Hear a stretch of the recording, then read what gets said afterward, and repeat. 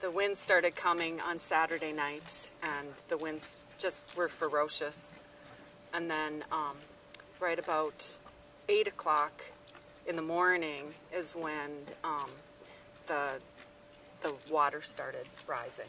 So the water started rising, and from 7:30 until 9 was the peak of what happened here.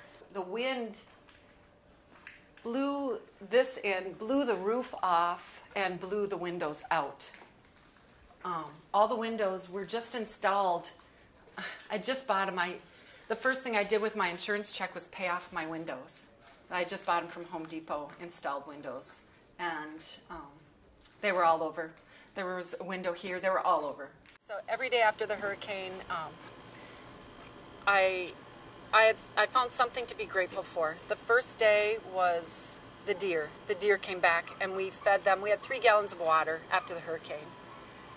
I fed them 1 of the gallons of water because they were so thirsty, and any kind of carrots or vegetables we had. So the first day was the deer. The second day, I found a huge spider lily, which is,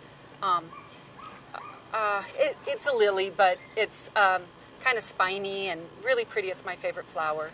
And every day I found something, and I would email a picture of it to someone.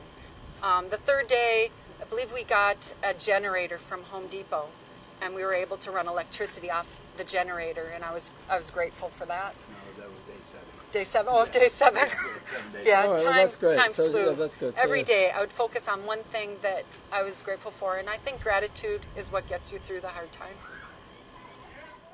The roof, the framing, so many of the things, the electrical, it all has to be redone, and the cost to fix it is going to be just exorbitant. So I'm in a situation I don't know yet